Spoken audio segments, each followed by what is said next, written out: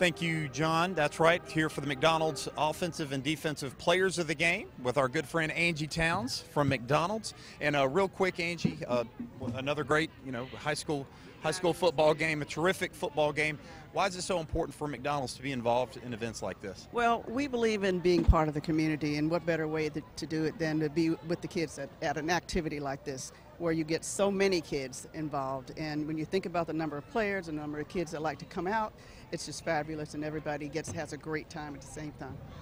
That's right, and let's go ahead and hand out some awards. First, the defensive player of the game, number 21, Derek Canteen, had an interception and a huge pass breakup in the game. So our defensive player of the game from McDonald's, Derek Canteen. Congrats.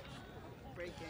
And then on the offensive side of the ball, we have number 1, Demekus Taylor, a long list here. 19 rushes for 140 yards, 3 touchdowns. Also 8 of 11 passing, 204 yards, and 2 touchdowns.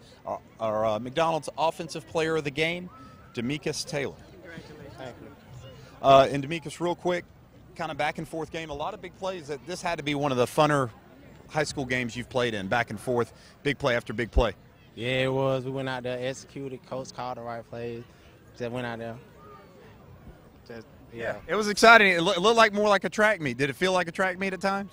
Yeah, it did. A lot of running. A lot of running. That's right. Thank you guys for joining us once again for our McDonald's offensive and defensive players of the game. I want to thank Angie Towns again from McDonald's for joining us. Back to you, John. All right, Matt, thank you once again.